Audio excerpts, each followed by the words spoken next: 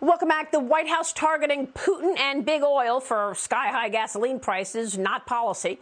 It is the mom-and-pop shops dealing with the fallout. Jeff Flock is live in Philadelphia this morning with that angle. Jeff, good morning to you. You could be one of those mom and pops, Maria. I got a gas station for you here in the Philadelphia suburbs. This is for lease, could be yours. Most of the stations in the U.S. are leased, by the way. Take a look at the president's tweet. He famously tweeted, when oil prices go down, gas prices go down, suggesting oil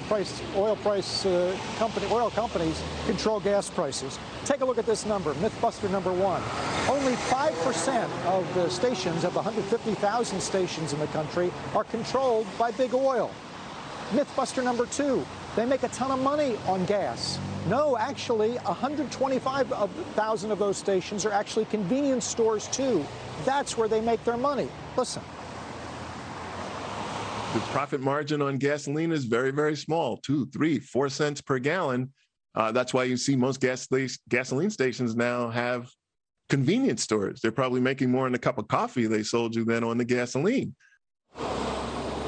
Mythbuster number three, Maria. Take a look at this number. Most of the stations in this country, 60%, are one-owner stations. They don't have a big number of those. And they say they're not gouging. They're just reflecting the price of gas they're getting from the refiners. Take a listen. There is no gouging. It does not matter how much they put the price on the pump. If a customer could come in and look at the price and say, wow, that's too high. Why are they charging so much? And they can drive out and buy it somewhere else. That is not gouging.